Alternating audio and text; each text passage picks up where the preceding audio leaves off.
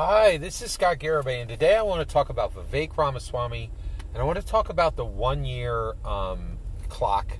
We now have exactly 1 year to the 2024 U.S. presidential election on November 2nd, 2024. So we're 1 year out. We're less than a year out, right? And so what I want to talk about is where is Vivek Ramaswamy? Why is he there? And why is he there? And what needs to happen for us to get the rest of the way there, okay? All right, so let's go ahead and talk this through. So where is he? First of all, he's losing. He is not in the lead, and that's not good. Now, the one thing right now, I would say that he is number 2 in the Republican race, right? And you're like, wait a second.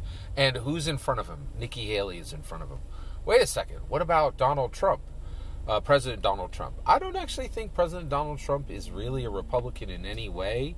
There's the Trump party, and the Trump party wears the skin of the Republican Party now.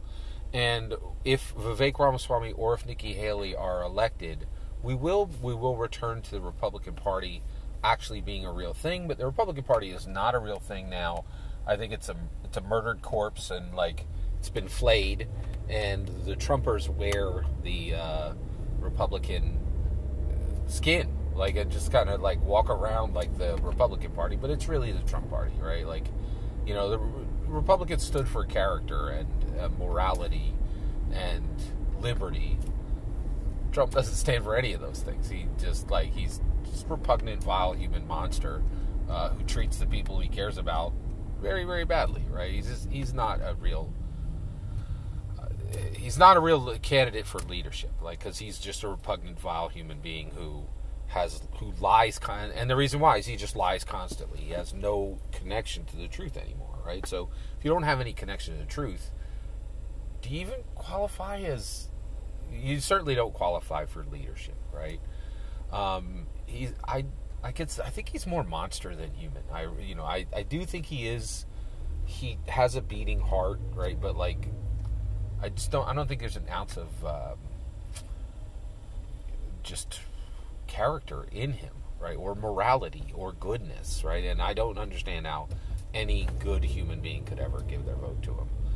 All right, so let's keep moving forward here. So basically, I think in the race right now, I would say that Vivek Ramaswamy is second in line to win the Republican. And I think Nikki Haley is ahead of him, right? And we're not talking polls here. Nobody believes him. Nobody who witnessed 2016 puts any stake in polls, right? We look at the patterns. We look at the momentum that a candidate has, and we say, okay, where are we at, right? Because polls tell us nothing. They're not. It's all pattern recognition now, right? And so, what's the pattern that tells me that Nikki Haley is ahead? Well, the greatest political pundits on the planet are the Slate Political Gabfest, and that's David Plotz, Emily Bazelon, and John Dickerson, and they say that Nikki has real momentum, and there's real talk about her winning, right? And that she's a real threat to President Donald Trump. Vivek's right behind her, okay? So first of all, where is Vivek? He is making every debate. That's a big deal. He has not quit. That's a big deal. Mike Pence just quit this last month, right? That's a big deal. Vivek Ramaswamy defeated Michael Pence. That's huge. That's really good momentum. But the reality is he's not winning, right? He's not winning in the race, right? We'll have a race until November 1st. On November 2nd, the election occurs and the race is over. Right now, Vivek is not winning the race, okay? Now, why is that? So, first of all, let's talk about what he did do right and what he did to maintain his second place position, okay? All right, so he did 4 things extremely well. Character. He's returning character to leadership. He's a good, upstanding human being. He has a wife. He has children. He loves them. He treats them with respect. Why does that matter? Because if you don't treat your wife and your children with respect, why on earth would anyone who is not your literal blood, right? Why on earth would anyone else expect that that you will treat them well. And that's the point. There's no expectation from any of us that Donald Trump would ever treat us well or be kind to us in any way. And he didn't. He ran the Republican playbook, which is extremely good. But if you were a person of color in this country, he treated you terribly. Absolutely terribly. And displayed outrageous prejudice to you.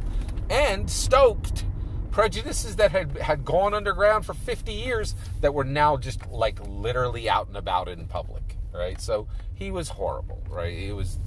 President Donald Trump was a terrible, terrible man. He still is, right? He's a monstrous, vile human being, and he belongs nowhere near leadership. Okay, all right. So,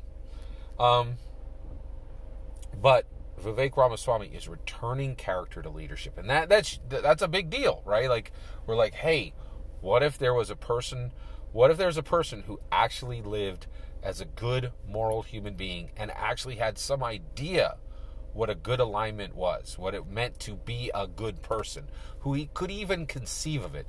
It's clear President Donald Trump can't even conceive of being good. He doesn't even know what it looks like, right? It's not even in his vocabulary, right? Like, and it's certainly not in his vision, right? He doesn't know what a good human being actually looks like or is, right? He chooses ghouls to serve next to him like Rudy Giuliani, right? Like, it's terrible. We should never have 4 years under him. We cannot have another 4, okay? So he's returning us to character. Courage, okay? Courage. He has displayed incredible courage. When you go into the presidential election, every single day you are running for president, all of your privacy is stripped away, right? It's just, and I saw this with Andrew Yang. There was nothing left of his life. Every corner of his life was explored, and it was the same thing. It's the same thing with Vivek Ramaswamy right now. Every single thing he's ever done to earn glory is being put up, and every mistake he's ever made is put up. It takes incredible courage to fly in the face of this absolutely vicious mainstream media who will tell very strong untruths about you, right? And he's displayed incredible courage to continue forward. Persistence. He hasn't quit. That's a big deal. It's a very big deal. Persistence. He has not quit, right? Asa Hutchinson quit. Mike Pence quit, right? And more are going to quit, right? And the reality is, so more are going to quit, right? So persistence. He's shown that. Process. He's done a tremendous job. RFK, like, oh, I'm going to be a Democrat, everybody. Oh, now I'm running as an independent. Am I going to be on all 50 ballots? Am I going to be a ballot on all 50 states? Process. Vivek Ramaswamy is a real candidate. He's going to be on the ballot in all 50 states. And the way you know that is he's making the debates. If you cannot make the debates, you suck. And if you can't prepare for a hard conversation, you certainly can't lead, right? And so he has done it. There are qualifications. You have to have a certain number of donors. They need to be unique donors. They need to have donated specific amounts. You need signatures. You need to, and he has overcome every single obstacle, which are real obstacles, metrics, which he has very much achieved to be in every debate. The debates are real, and they tell us who should be considered and who should not, right? And of course, President Donald Trump is not showing up for the debates because he doesn't know how. He doesn't really. He doesn't have the wherewithal for a hard conversation anymore, right? In 2016, he could show up and he could mop the floor with everybody. Now he can't even show up, and he certainly couldn't. Vivek Ramaswamy would destroy President Donald Trump, right? And I get to say that. You know why? Because your man's a coward and doesn't show. And I can say that Vivek Ramaswamy would beat him because I don't need to defend that because your guy isn't even showing up. He's afraid of everyone. And certainly Vivek. Vivek would tear him apart, right? Like, Vivek would tear Donald Trump apart in a debate. And I could say that without anyone coming back at me because every Donald Trump supporter knows their guy has lost all ability to have a hard conversation. He was strong, he was fast, he was quick, he was clever in 2016. Now he's just an 80-year-old sad sack just like Biden, right? And he's doing exactly what Biden's doing. He's dodging the fight, right? Like, he's dodging the virtual fight, right? And that's he's dodging the hard conversation. He's Bidening it up, right? President Donald Trump is just a Biden ditto at this point. Okay? All right, let's keep moving. All right, so he's done it all, right? What has he failed to do? This is very, very critical. He has failed to do this incredibly critical thing, okay? What has he failed to do? He has failed to control the media. President Donald Trump made this an absolute requirement for every president going forward. Every single president going forward absolutely must do this, right? Now, what is it? They have to control the media. And I have given idea after idea after idea where if Vivek had talked about these things, promised these things, he would have controlled the news cycle. Instead, he just keeps repeating the Trump speech, right? That is not going to control the media, right? President Donald Trump did this every single day of the 2020 U.S. Of the 2016 U.S. presidential race, and then he did it every single day of his 2016 to 2024 to 2020 U.S. presidential run, right? His actual term. He controlled the media at every turn. They could never look away from him. They could never ignore him. And the reason why was he said outlandish, wild things that shocked people. He promised change, and he delivered change. Vivek is not doing that. Continuing to repeat the stump speech is not going to get it done. Vivek, please, you've got to start doing things to control the media. If you cannot do it, you will lose. I have faith that in this very month, in November, you will pick up any one of my ideas, dominate the news cycle, right? And then move on to another cycle of dominating the news cycle. Vivek, it's absolutely critical. You have done the character part right. You have done the courage part right. You've done the process part right. You have done the persistence part right.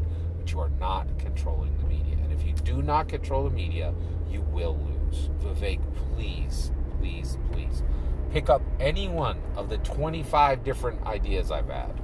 Any one of them will make you own the news cycle for that day, right?